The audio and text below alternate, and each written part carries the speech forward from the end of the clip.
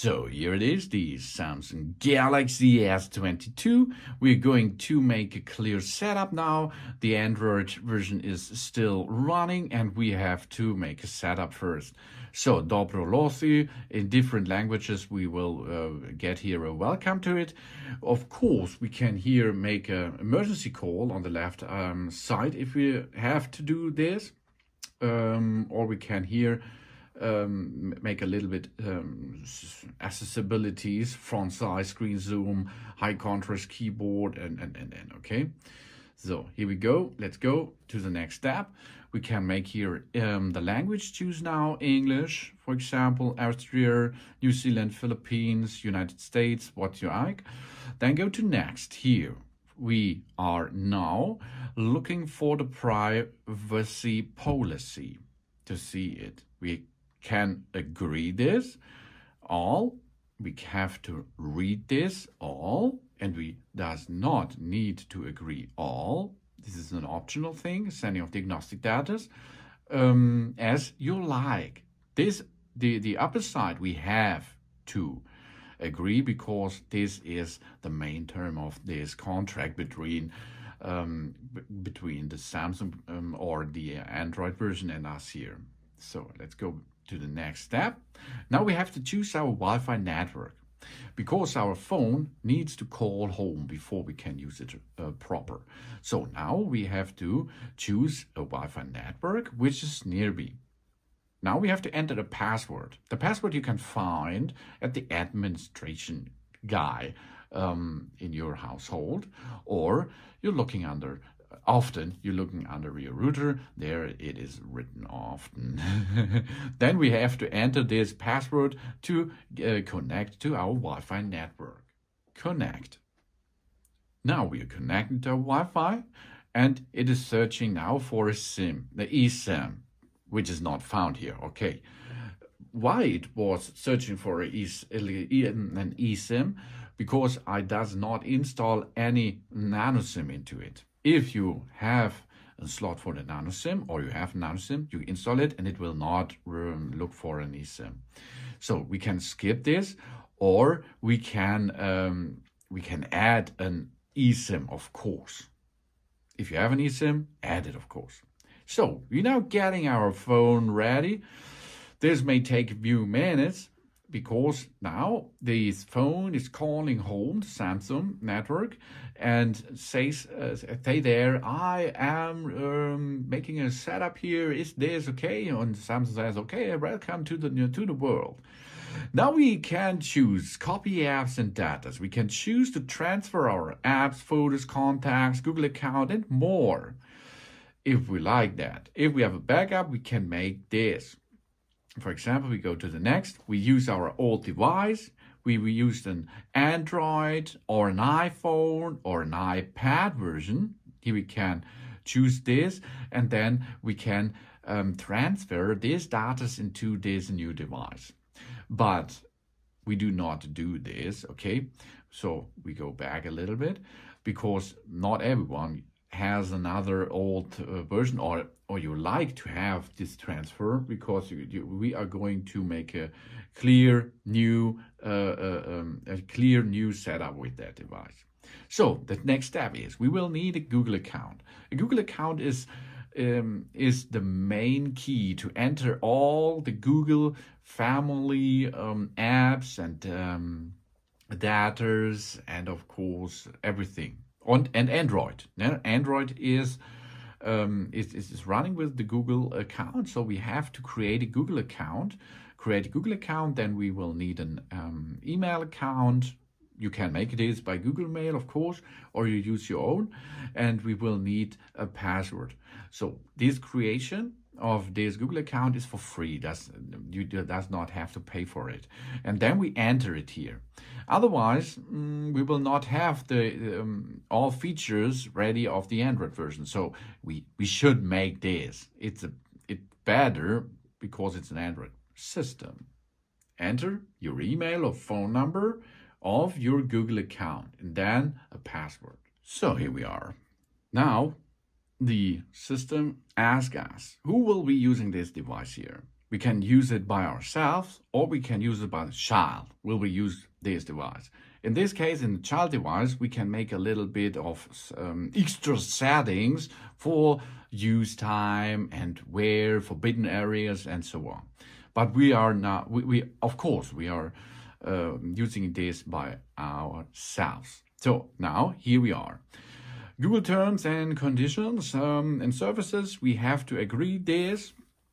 Otherwise, we can't not add into our account. So we have to agree this Google terms of services. Now we're getting the account informations and we can go on with it. If we have an Android version before, so here it is, the Galaxy S22 backup, it is possible to restore this device with that backup, of course, but we does not do that right now. And now we can choose the Google services which are pre-installed here on this. We can back up to Google Drive if we like. That's the same to make a backup system of your account.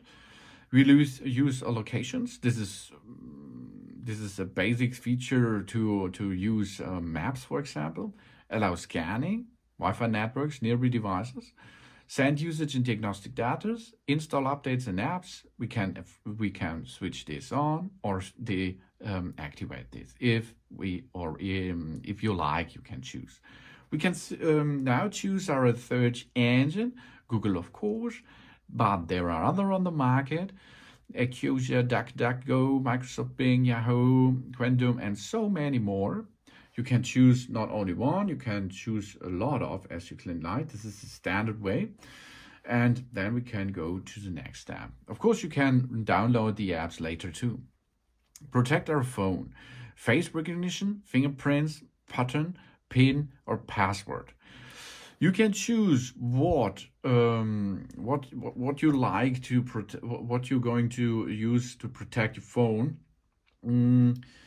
I think the face recognition is, I think it's not so good on these devices. The fingerprints is another good options. Pattern and PIN, password is like the old school thing. Fingerprints or face recognition you can choose. So let's perform the face recognition because this is, I think this is the easiest way to unlock your phone, but it's not so good working. For the face recognition, you can see some informations. So let's try this, and we can make it after we now enter a pattern, a PIN, or a password. So we are going to make a PIN. 1, 2, 3, 4, 5, next, continue. 1, 2, 3, 4, 5, next, continue. This is not good. This password, of course, you at home will make a better one. So now our face has to be in this area. So make a line up here. Here we are. Hello. And you can see it shows me that I wear glasses. That's good. Let's go continue without glasses. Now it's scanning my face, but it's like a photo. It's not a depth scanning thing like another brand does this. But it's okay, it works. So we can now here choose stay on the lock screen until swipe, require open eyes, brighten screen. As we like, we can choose here. Everything has a good thing or not the good things, or good thing for the battery, a good thing for the face recognition system. You can choose by yourself. So now let's go to the next step. Access our app system with Hey Google. If we like to use Hey Google, we can agree that or we can skip it. I think it's a good thing. We can access our assistant without unlocking your device. This means if you have a lock screen, you can use Hey Google. Now you can use your assistant. Agree? Now review additional apps. All these apps will be pre-installed if we go to the next. From Google itself, this comes on every Android device. But here you can choose. You can choose, or you can this like this and this dot as this, as you like. You can choose what's going on with your pre-installed app. If you make your decision, now we can get our phone ready in a minute. But I think there comes another thing, because we have here, that was the Android part. Now it comes the Samsung part. Okay, the Samsung part is we have to create a Samsung account. We share files with friends, family, and even our other devices. We find our lost phone, even if it's offline. We restore our settings and sync our apps. If you like this, you can make an account.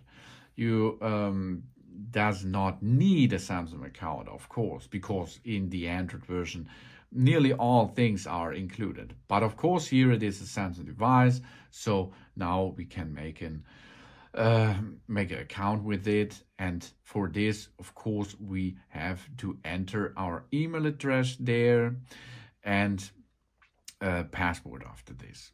And then we can enter into it. It's the same. The Samsung account is for free. You can create an account easily, and then you can fill up here. You enter here your email address. After this, you enter here your password, and then you go to the next step. So now we are making a little bit adjustment about our Samsung account. We use the customization services. This is optional news. We get news and special offers. This is an optional news. We turn on the offline finding optional as we like. This is a good thing, I think. So I agree that now, and now we can go to the next step. And of course, here Samsung itself does have a backup system. You can make an auto backup of all data daily. You can make an apps synchronization by calendar, contacts, notes, and more. You can choose this, or you does not use it. Continuity services, customized services, nearby device scanning, smart suggestion. You can choose it, but you do not have to choose it. So we are all set up. So now we can go to finish or re-explore our galaxy. Now let's have a look what's exploring here. Wow, here we are, a little bit tutorial, as you can see. We get now started by swiping a little bit here. This is swiping over your screen, and here are some information about your new device. Okay, that's cool.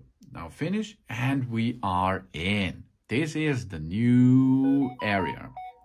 Here we are. How we can use this? We go right and left. We can go swipe down a little bit.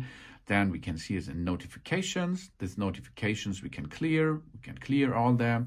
We can make it notification settings, for example. Then we can here look what in the notifications should be shown. But there's more, of course. Here's Wi-Fi. There's sound, Bluetooth, rotation log.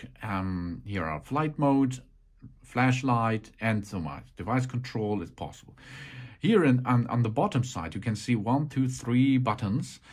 This means if we are in an app, for example, let's go to an app. Here is an app, and we go to that icon in the center. We go to the home screen. If we have still running apps in the backside, in the background, we can make this here, and then we see the running apps, and we can make a hot shift to it if you like, or we can close it. If we have a lot of running apps, we can close all. Then all apps are closed, but not deleted, of course. And if we go back to the next menu, we can use this here. Okay, here we are. If we're going to the left side, you can see some Google informations. If we go from the bottom up, we can see here the searching bar. And of course, we can enter into all apps which are installed on this phone easily. Then, of course, we have one button here. This is the lock button and the power button. To unlock it again, we have to push on the button, or we push and knock on the phone. Then we swipe up and we enter a PIN, or we use our face recognition. Here we are. Zack. You can see, and here's volume down, volume up. Here's more on the left, on the right side. You can see here is notification center or a fast access app area. And here you can make a telephone call. Here you can make messages. Here you can go to the internet by the Samsung browser. Here is the camera system.